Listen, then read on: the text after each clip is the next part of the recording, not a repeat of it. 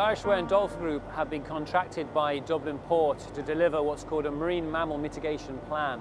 So as part of the planning permission for Dublin Port to develop the Alexandra Basin redevelopment, they have to ensure there's no impact of their work on marine mammals. Dublin Bay is important for hard porpoise as a special area of conservation for them. So we want to see, is it going to have any effects on them during and after construction.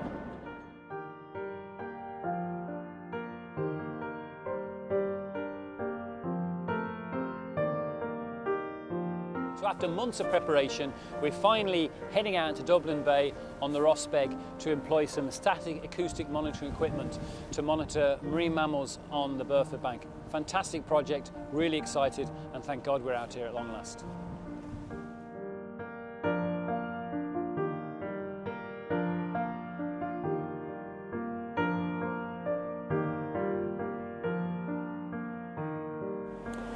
We just deployed our first mooring. So what it is, there's a big weight on the bottom and a chain and a Dyneema rope, and attached to that rope is a C-pod, which is an acoustic device for logging the echolocation clicks of harbour porpoises in this area. We hope to deploy 4 of these moorings today, all with pods on, and it'll give us an idea of how porpoises use the bay and how that might change or not during this whole project. So this will be recovered maybe in 4 months' time, and we will download the pod and we'll get a history of use of that site by harbour porpoises, and we'll actually put another pod on. And we intend to continue this monitoring programme for at least 6 years, hopefully 10 years, and it'll be the longest acoustic monitoring project in the history of the state.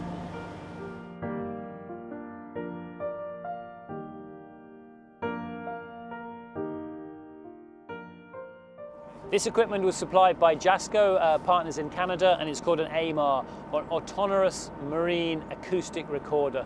So this equipment is recording raw sound files.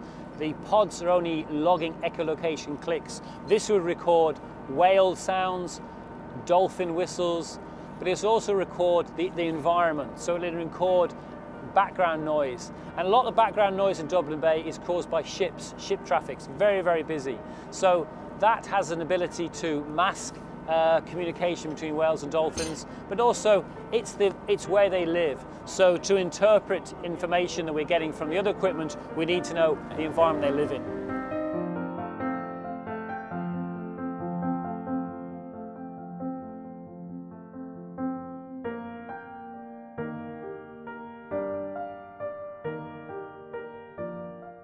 Last mooring is going in now. This has got a pod on it, and we're actually quite near the channel coming into Dublin Port, so that's why we're monitoring this site. So at the end of the day now, we have 2 offshore monitoring locations on the Burford Bank near the dump site. We've got a AMR noise recorder, and we've got 2 pods inshore as well, both south near Dunleary and north here. So we've got a network of monitoring locations all around Dublin Bay to see the effect of this project on the mammals. So after about 4 months of preparation, we're finally up and running on the acoustic monitoring, and it's great to be working with Dublin Port because they know what they're doing. This is bread and butter to the lads, whereas it makes us quite nervous. So great day.